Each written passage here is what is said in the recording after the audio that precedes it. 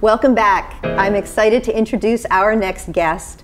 Karen England is a lovely person. I know you're going to love her as much as I do. She has an amazing story of a deep passion and a love story and a reinvention, and I'm going to let her tell you all about it. Karen has the Edge Hill Herb Farm in Vista, California, and I hope by the end of this segment you'll all want to run there and sample some of Karen's specialties. Karen, welcome and thank you for coming in. Thank you. Thank you for having me. Oh, we're very excited. So when you and I met, it was at a party in Salt Lake. You were not from there. I was not from there. Yeah, right. So we kind of found each other as the two outsiders. But you had prepared these beautiful bottles of gift liqueurs for the guests, and also an amazing spread of food to go with the beautiful drinks that you had created. So we started chatting about that, and then you started telling me a little bit of your story. So you're an herb expert. Yeah. And a farmer of sorts. I am. I love herbs. I grow them. I use them. I'm a champion of herbs. I want everybody to use them. Even if you don't grow them, I want you to use them. But I'm not an herbalist, and I just want to make that clear, because herbalists are people who study for a long period of time, and they can prescribe for ailments. You don't want me to prescribe anything for anybody. That's good to know. But I actually do. I want you to be able to prescribe which are the edible herbs and which ones I should use in my food. Yes, I'm more than capable of doing that. Long ago, people would call me an herbalist, and I would shy away from that because I didn't want to step on toes of people I knew that were that way. But a friend of mine coined the term. She called me an herbologist, and I don't think there is anything except for maybe me, because she made it up. But you're the original herbologist. Let's call me that. I think it's wonderful. Yeah, I'm an herbologist. And that definitely goes hand in hand with you growing a blog presence and an online presence and sharing things like the drink of the month and all the things that you're doing. But take us a step back. How did this all get started? You used to make soaps and creams. I did. Edge Hill Herb Farm, actually, I live on a street in Vista, California, called Edge Hill. And my husband and I, 18 years ago now, 19 years ago, wanted a home-based business. So we were we were renting in Carlsbad by the beach, and we wanted an agricultural zoned place outside of the city. So I'm in the county of San Diego, and the attraction was the 2 acres zoned agricultural with a little house on it and a couple outbuildings. Well, the 2 acres agricultural are steep 2 acres, so I'm a mountain goat gardener.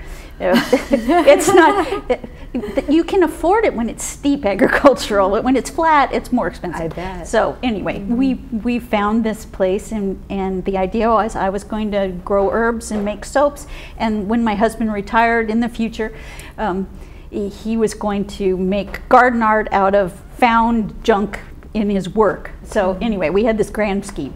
That was going along great until 2013, when my husband took ill, and he ended up passing away in 2014. And I still have 2 acres and all the herbs and everything, but I didn't really have this home-based business anymore. That had kind of gone, when my husband died, that kind of died too, which was sad, and I didn't want it to be a sad story like that. I really wanted to somehow turn it around. I love that. And all of the herbs that go in soap, at least that were growing in my soap, also were going in my cocktails. And with the help of friends and family who wanted me to also rebuild and restructure and change things up, we took my little soap shop my husband had built me, and we turned it into a private pub for my neighbors and family and friends. It sounds like the perfect evolution. It absolutely does. Now I'm planting more and more herbs in that garden, because there's cocktail herbs that weren't going in soap. So I'm planting citrus, exotic citrus, yuzu I've planted, and bergamot. And anyway, it's very fun.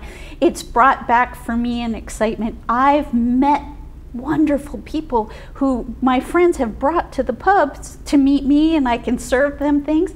So what I brought to Utah was my Christmas presents I had made for my family and friends. I had made a margarita liqueur out of some leftover tequila. Is there such a thing as leftover tequila? Amy doesn't drink, but I don't mind saying so. In this case, I was surprised that we had bought too much for a party. Okay. And so I had a little leftover tequila. So I turned it into a margarita liqueur. And I also had some leftover bourbon from an event. And so I turned that into a mint julep liqueur. And then I gave that at Christmas and did it all. And they were divine. I can imagine. So I had them left over, and it was a January party, and I thought, oh, I could give them to people. I didn't know who was coming. I didn't know that I was going to meet you or anything. So I brought them, and they were a big hit, which was fun. They were totally a hit. Oh, that's amazing. I mean, since I don't drink, I don't know, but when you made the mocktails the other day, and we put the fresh herbs in them, they just, they were wonderful. Yeah, well, it really perks it up. And I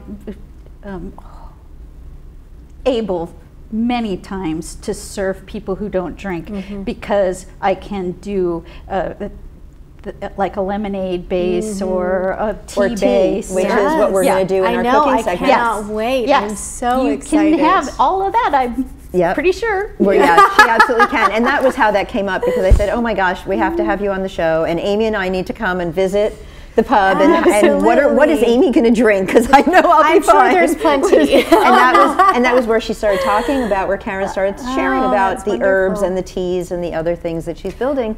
But the passion, the whole story about, and the love story with you and your husband, and carrying on something beautiful after his passing. Actually, the most amazing thing for me in all of this has been that I've actually been able to introduce my husband. He's been passed away a few years now, to people where they feel like they've gotten to know him, and what a surprise, what a joy. I mean, we don't have any children. I'm an only child, and so I feel this kind of burden to carry on for him. And how would I do that? I never would have thought that this would be the way I would do it, but it's wow. What a wonderful legacy. That's so great. And a great tribute. And you do have a blog. I do have a blog. Let's talk about the blog, because you've reinvented yourself in a couple of ways. I have. I tried to have a website that I did myself when I was selling soap.